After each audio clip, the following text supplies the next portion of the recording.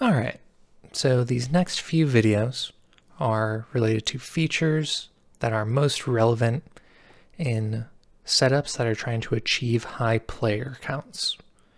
So if you're only trying to get 50 to 100 players or less than that, you can get away with a lot of stuff, and it's probably better for you to get away with as much as you can, because then you can spend that time developing other things.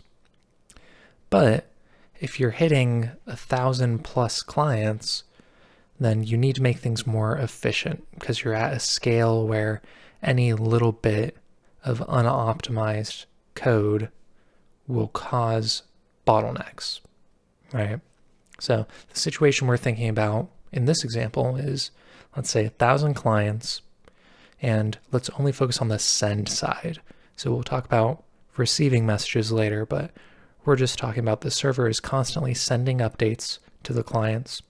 And with 1,000 clients that we constantly have to keep up to date, we could hit a bottleneck, right? If we're not careful about how we do this, if we don't optimize it a little bit, then this might be a big problem. So before we get into what the optimized solution or more optimized solution is, let's think about what the intuitive approach is. So imagine we have a server sending update messages to one particular client, and the way it's thinking of sending these messages is, as soon as I know that a client needs an update message, I'm going to send it, right? So imagine each of these points where the server sends a message is just in the simulation whenever it determines that there are changes that are relevant for that client and that need to be sent. It's going to gather that data together, it's going to put it in a message, serialize that message, and then send it up to the OS's networking layer. So the effect that we would see is the server would be sending messages out at about the simulation tick rate, right? So this is fine if it can handle it, but sending networking traffic at the same rate as the simulation isn't necessary. So it's cool, in a perfect world we would just do that, but it isn't necessary, and often it's a problem if we try to do that. Why? Well, when we're sending this frequently and doing what games do, which is sending small bits of data, then we're going to incur a lot of overhead at the packet level. And I'm going to explain that in better detail later. But all we need to know right now is sending this quickly could be a problem. And additionally, we don't have any lever to pull if this is a problem. The only thing we can do is change the simulation tick rate. And we don't want to do that because it would affect a bunch of other stuff. So what we actually want to do is separate the simulation tick rate from our networking behavior. So it's similar to what we often do for the render tick rate and the simulation tick rate. They used to be linked back in the day for various reasons, but nowadays we separate them so that we have individual control of the two things. We want the same for the network. So instead of sending this at the simulation tick rate, we want to set up a separate network tick and send messages at that tick rate. And what would happen is when the simulation comes around and it sees that a message should be sent to a particular client, it'll queue that message instead of immediately sending it. Then when the network tick comes around, it's going to take all the messages that are in the queue and send them to the appropriate clients. So something we run into immediately is if we are sending at a network tick rate that is less than the simulation tick rate, then at some point we're going to be sending more than one message at a time. And if that's the case, then we need to add a little bit of information so that the client knows how many messages to expect. So that's where message batching comes in. So again, the problem is there are different types of headers that the client is expecting. It's expecting originally a batch header, or the header that I showed briefly in a previous video That includes things like adjustment information and whatever other things the server needs to be sending at the network tick rate. So the client needs to know, am I expecting a batch header next, or am I expecting an actual message header? Right? So it's just a small thing we need to add. All we need to do is, in the batch header, tell the client how many messages are a part of this batch. All right, so let's go back to this doc that I showed you before, where we have the header information, and this is from the amalgam engine. So we see here what we looked at before, the adjustment information. So you may have something like that. You may have taken a different approach, but you'll probably have some amount of information that you only want sent once per batch. So as long as that's the case, as long as you have some sort of batch header, you'll need a message count. If you don't have any batch header, if the only thing that you're sending is the individual messages, then you don't need a message count, because the thing that the client will expect is always a message header. But if you do have some type of batch header, then you need a message count field in it.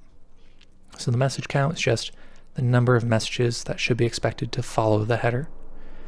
So if the message count was 2, for example, we would see a batch header with a message count of 2, and then the client would know to expect a message type, a message size, one message, and then a second message type, message size, and message, and then it would go back to expecting a batch header next.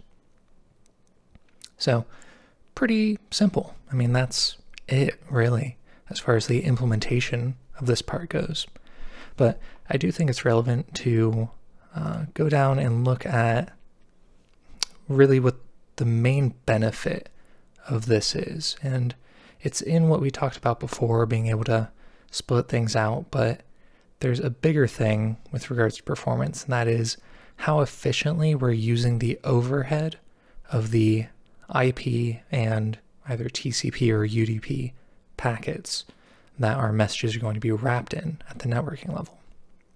So the numbers in here are inflated because during these tests I was keeping my heartbeat pretty high, so don't freak out too much about that. But this data is a good illustration of what happens as you send more or less data at a single time or in a single message. So what we have here is me doing empirical testing to see if I send or if I have this number of clients connected to my server, how much of the data that I send is going to be real usable data, and how much of it is going to be overhead from the IP and, in my case, TCP layers. So when I had one client connected, I was using 154 bytes per second, but including the overhead, I was actually sending 1250 bytes, so 88% overhead. So like I said before, because of the way games work, because we send small bits of data very frequently, that's not very friendly to how our networking is set up. Our networking is set up to be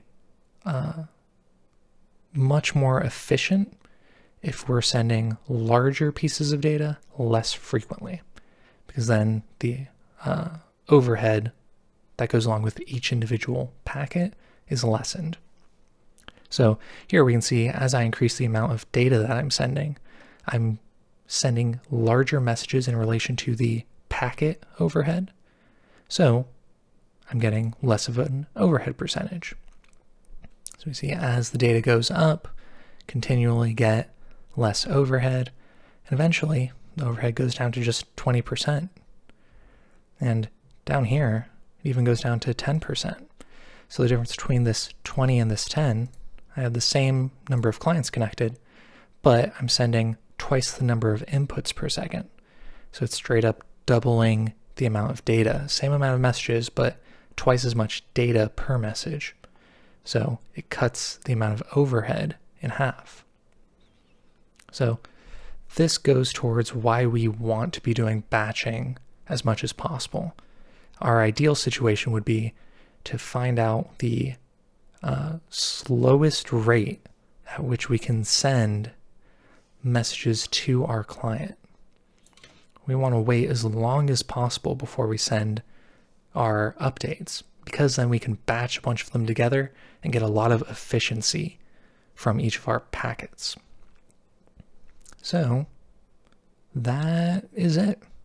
Yeah, I think that's all. Short video. So thanks for watching. Next thing is going to be, I think we'll go over the receive side. So this was the send side. There's going to be receiving going on. So in that, I'll cover how to handle large socket counts. So you have a bunch of client sockets connected, and how to handle lots of incoming messages, how to efficiently route those messages. So that's coming up. See you then.